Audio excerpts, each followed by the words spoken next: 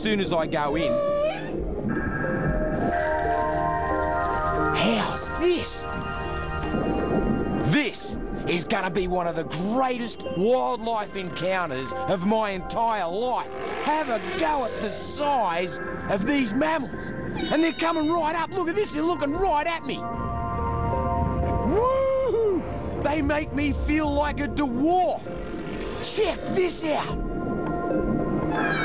She's showing me, that's her baby, this is her baby. She's showing her baby a bloke in khakis. They're as thrilled about seeing me as I are of them. Her mama has brought that baby over to come and check me out. What an experience. And how's the size of the greatest mammal in our oceans? Yes!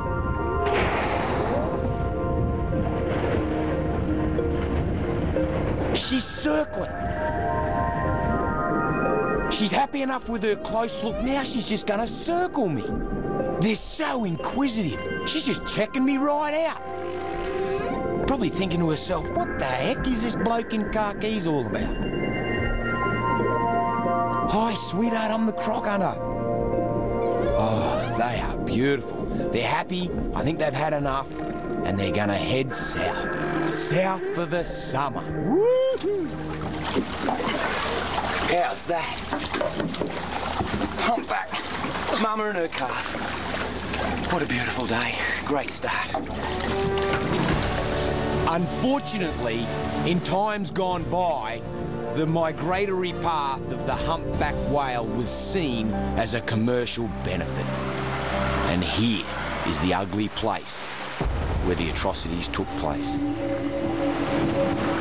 Here's the reason why I've got to allow whales to swim with me, so as I can get them into your heart, so as things like this are never seen again. Our planet is never ravaged by the horrors of commercial hunting of the most incredible marine animals in the world.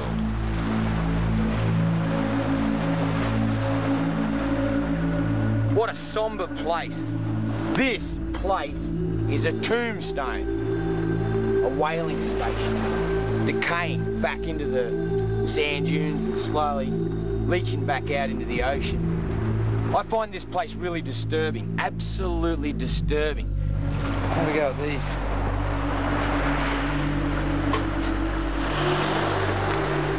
Boiling up dead whales and, you know, the whole blubber thing. And for what, you know? Burning a few oil lamps, it just chokes me up. I get this rock, this hardcore rock with barbs on it, stuck in my throat when I look at this stuff. And if there's one thing that Bindi and you can take away from this place, it's the importance of fighting tooth and nail for the conservation of whales.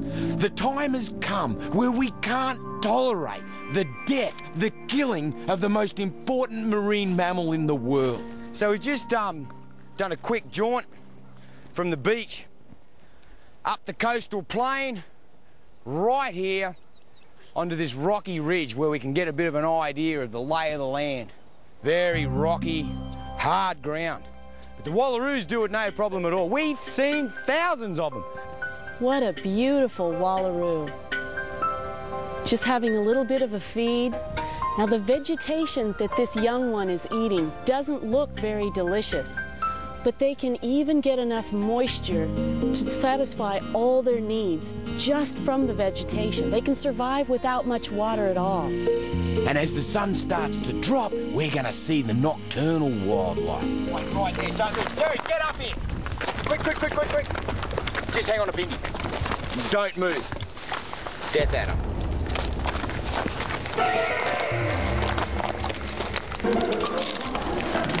You're all right, little fella. You're all right. Dusk is the perfect time for the nocturnal predators to enjoy the last part of the heat.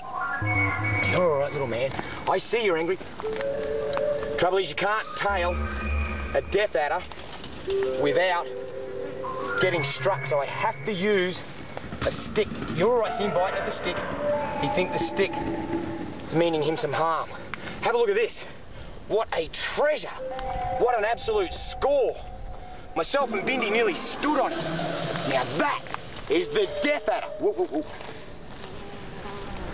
You see him striking out at the stick? He was very angry. in the top 10 most venomous snake species in the entire world. This little death adder here would have enough venom to kill me, my whole family, and probably another couple of families as well. Highly toxic venom. The unfortunate thing for the death adder is, like you just saw, Bindi and I nearly stood on it. Didn't we, sweetheart? Yeah. We nearly jumped on it. Woo-hoo! Death adder, what a little ripper. Now have a look at the stripes on the body. That enables him to actually camouflage with these rocks. If I put him down on the rocks, have a look at that. Look at the way he blends perfectly in with the rocks. Now there's another attribute to the death adder that I want to show you. You see his tail tip's got a little spine on it? That's a lure. They actually caudal lure. They'll wiggle that spine tip and that'll attract their prey. Whoa, whoa, whoa. All right. Well, put him back where he wants to go. Oh, you're not going in there now. Whoa.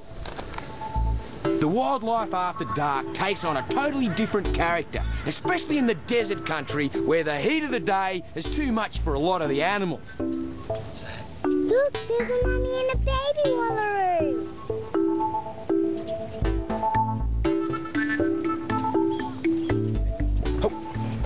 Come here, fella. Have a go at this, Bindi. It's a little knobtail gecko. I see you're struggling. Beautiful little knobtail. You can see why they call them knobtail geckos. Hasn't he got a cute tail? You want to hang on to him, babe?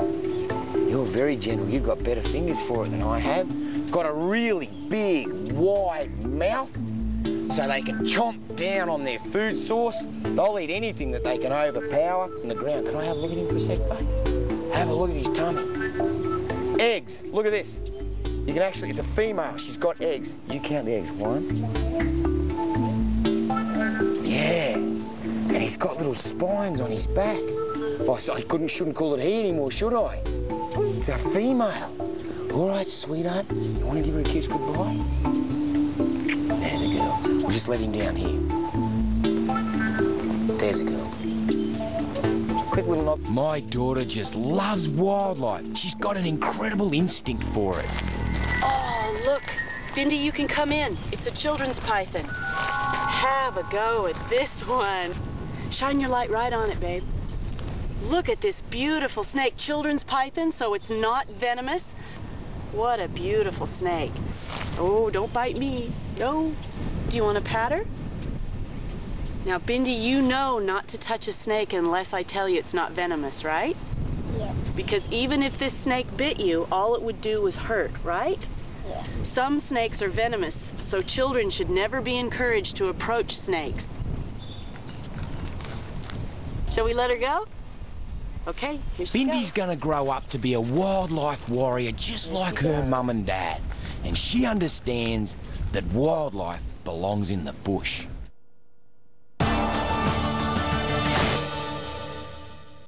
A magnificent dusty red sunrise over the western coast of Australia. And I want to head to shore to try and find a rock wallaby species that has been pushed closer and closer to extinction from feral pressures. Goats eat the same food sources and foxes kill them outright. We're going to Yardie Creek, Mandu Gorge, supposed to be home of the black-footed rock wallaby. Hard to imagine a kangaroo-like species that can actually jump straight up these vertical cliff faces. And here's the competitor, the feral goat. Have a go at this one. It's all knocked up, full in the tummy, and having troubles running through the rocks.